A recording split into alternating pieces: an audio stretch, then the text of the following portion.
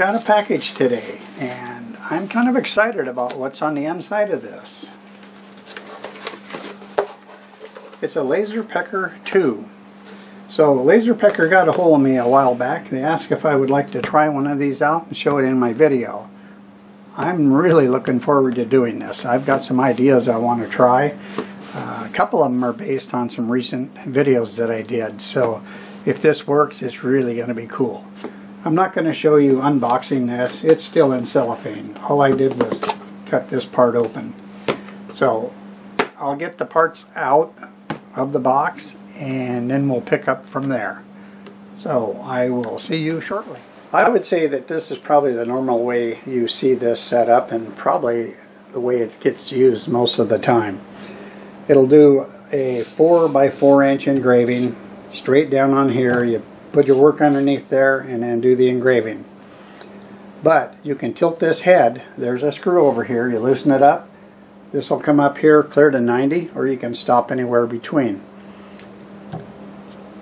What I did here recently was I turned this black locust bowl and I used a recess. And I used a recess for a reason, because I'm going to show you what I did to that. Now, that's already been done because that was still on a worm screw. This hadn't been turned. And I engraved inside that recess, but I kind of camouflaged it with a piece of, I think it was Paduke. I made a disc and put it in there, and I said that's one optional way to dress up the bottom of your bowl. So we're going to move over to the lathe and I'll show you how I set that up and engrave the bottom. Well, I think I have it semi-close. I'm going to do the start to preview. So I have a rectangle there, and just going to move it over about like that, and then we'll go show a point. Now this will, right there, see, you see the dot? I have a pencil line right there. You get this little warning here, it's counting down. It's at 1 second, and it says confirm, and I say yes, and then it starts burning like that.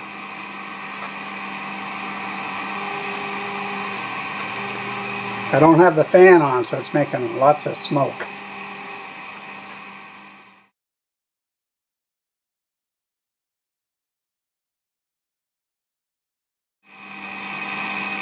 Well, there it is. I think it looks pretty nice, and it's very easy to do, but let me show you another way to dress up a recess after you finish your bowl. I have about a 2 1/8 inch disc laying there. It's about 3/16 thick. So you could engrave your logo on that, or you could just engrave anything you want on there. It could be used to plug a recess on your bowl, or you could just maybe drill a hole in it and put a chain on there and hang your keys from it. Let's go ahead and engrave that, and I'll show you how that works. I'm going to verify that we're in the center.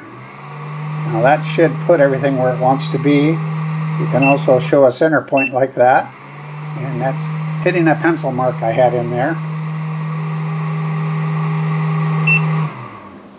I'm going to go ahead and burn this.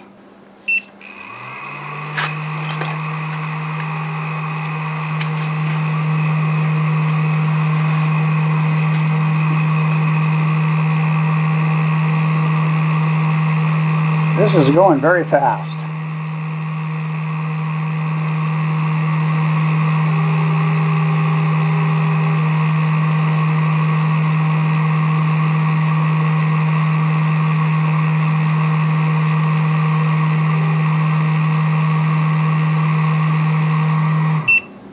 "32 seconds. That's pretty fast.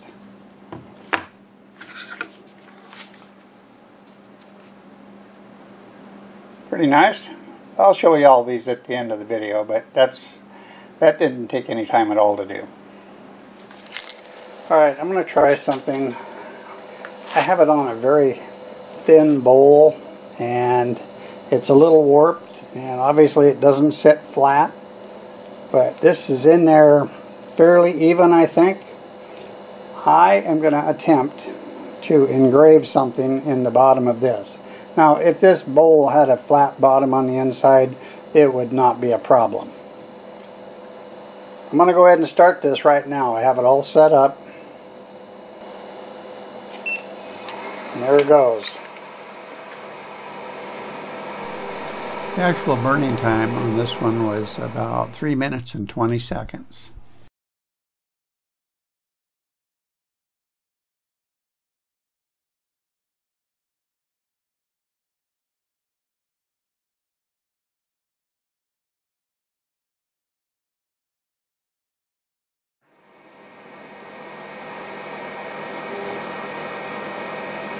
There it is. We made it. Yay. I'll take that off and show you.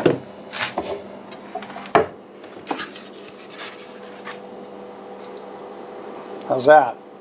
Pretty cool. I know somebody that's going to like that. Wow. That's impressive. Totally impressive. I do like that a lot. Alright. So it's set up like that, basically for something flat. I've got another idea. I'm going to show you something. It's not going to be a wood turning, but it's also going to be very cool. When this is not on the stand, you can still do a lot of things, such as setting it on a flat surface. It's set up to engrave right now. That's the right height. That flat surface could be a wall where you held it there. It also could be a flat surface that's on an angle. If you held it against it, it'll be in the right place. This is a piece of walnut that I pulled out of my scrap bin. It's got a taper to it. This won't care about that. It's going to sit flat on there. It's also got a bandsaw cut. I'm curious to see what that's going to look like. You'll see what it looks like once we do it.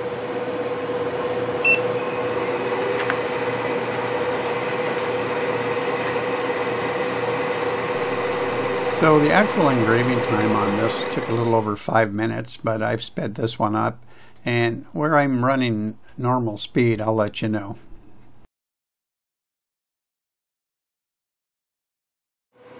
Okay, it's done.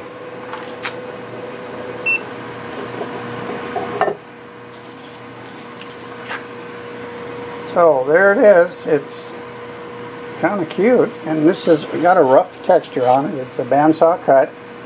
I don't do craft shows, but I'll bet you if you did do craft shows and you took a scrap piece of wood like this and with cuts on the end, I bet you could sell that pretty easily, because people, for some reason, people really like rustic looking pieces, and that's about as rustic as it gets. Yeah, that was fun. I like that. I think that was about as large as this will make. It's almost 4 inches. But I think it's pretty cool. I have been looking forward to trying this out. They call it a roller table. It just adds another axis. So you can put round things in there and engrave around them while it spins. Well, I have needed a place to put pencils out here for a long time. So I turn this, and I want to engrave something all the way around it.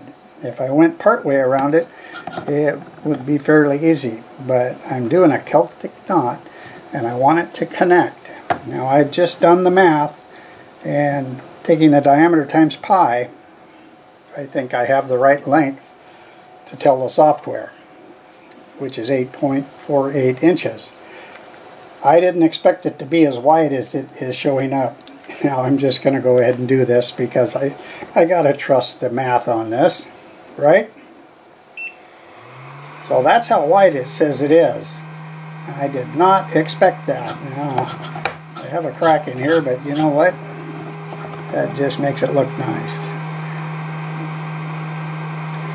I'm going to go right there. So I've got to get those other glasses on because I don't have the shield in there because I wanted you to be able to see it. Well, here it goes. Let's see. Start. Transferring the file. It is over there.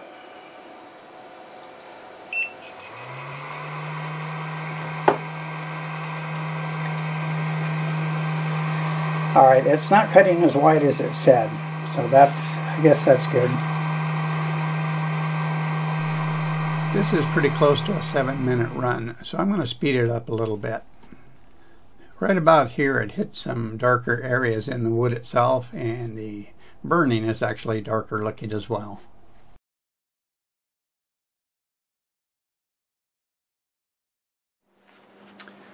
Well, there's the finished Celtic knot.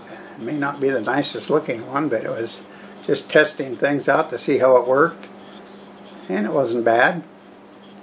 And it's right here is where it came back around and met itself. So that was kind of fun to do, and it'll make a nice little pencil holder for me. So in the manual it shows 3 different ways that you can use this roller table. One of them is the most obvious, putting a cylinder in there and engraving around it. The other is flipping this upside down and remounting the laser. Now these rolls pull it along your work. So you flip it upside down, place it on your board, and it tracks down and engraves what you want. That allows it to be longer than the 4-inch window that it has.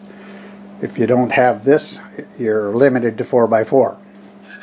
The third way is to put a board in here like so, and these rolls will grip it and feed it along there. Well, when it gets out there, it's going to get heavy, so they supply these little supports, and there's ball bearings on top. Those would go like so underneath it, and as it feeds it, it supports it. I'm going to go ahead and set this up, and I'll show you how it works. Okay, I'm all set. I'm using a longer piece of plywood here, and the reason is I tried a skinnier piece and it was kind of wandering down, and even the longer and wider piece, it started coming this way on me, so I've decided to put these round pieces of steel here and have them act like guides. I don't know if it's going to work or not, but I hope so. This is just a piece of maybe 1/8 inch pine. It's very light. So let's see if we can get something engraved on this.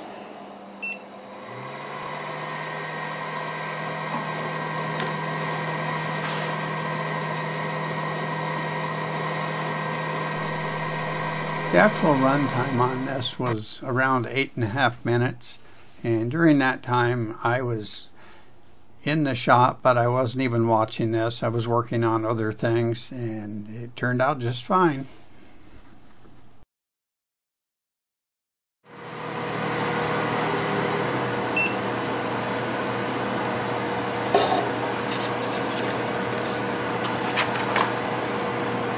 Okay, it's a fish. Long, skinny fish. Alright, I want to try the trolley mode now. This looks like it's going to be lots of fun, but so far everything's been lots of fun. Every time I finish something, I bring it into the house and show my wife, and she says, well, it looks like you're having a lot of fun, and I am.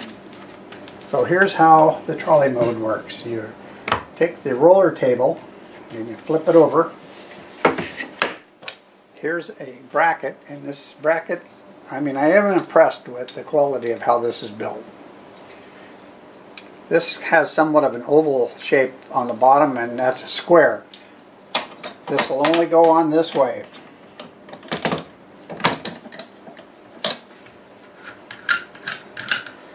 Take the power head off, like so. It's kind of leaning like that. These were the little levelers that you use in slab mode. They go into this slot here. These are magnetic. They don't go that way, they go this way. So now I think this probably helps pull it down your work. So that's all there is to it, other than putting the power cord back on and putting the little USB cord on. I'm going to use this material like this, but it needs to be longer. This is just kind of inexpensive paneling I bought for making templates and, well, testing things. Let me get it set up and I'll show you how it works. Okay, it's all set to go. So now I'm just going to hit start on my phone. It's counting down. Now it says confirm, and if I hit yes, we are on our way.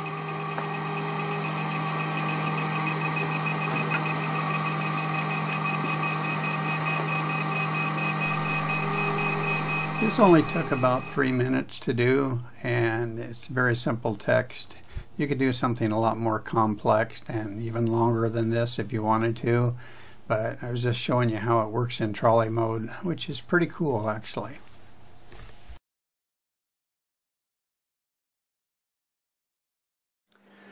I have plenty of things to show you because it was hard for me to stop, and most of them directly relate to wood turning in one way or another. 2 of them maybe not so much, but you could still use them in your wood turning shop, and I'll tell you about it when I show them to you. But there are 2 features on here that do pretty much straight work. That's the slab mode and the trolley mode, and those are really cool. And I think with all the features that built into this, I think a person could generate some ideas on their own and have it do other things. Before I even show you all of the things that I did, I just want to make sure that you did understand that LaserPecker sent me this. If I was willing to use it in a video, they offered it. I'm not getting paid anything for it, and I'm not sponsoring their company. I'm just making a video of their product. So here is the first one I did, and it was done on the lathe. That would be a very handy way to do it. So if you didn't want to engrave down into the recess, you could turn a disc the size that your recess is and engrave on that, and then glue it in place. And that way you could do a piece of wood that contrasts just a little bit if you like to do that. Or if you do craft shows, you could make one of these for each item that you sold and hand that out with all your information on it. And I was able to put the hood right over this, and I engraved that same logo on there. So if it's small enough, you can do that. This just might be my all-time favorite right here. This bowl is about an 1/8 inch thick, and it's not flat by any means, but I was able to adjust the laser and engrave that, and I just love that. I think it looks great. So you could engrave anything you want in here. Now I'll show you some other things that I think would be worth engraving into the bottom of a bowl, because I think they really look nice. I was just practicing with this. This comes on the machine. There's some clip art in there. That looks pretty cool.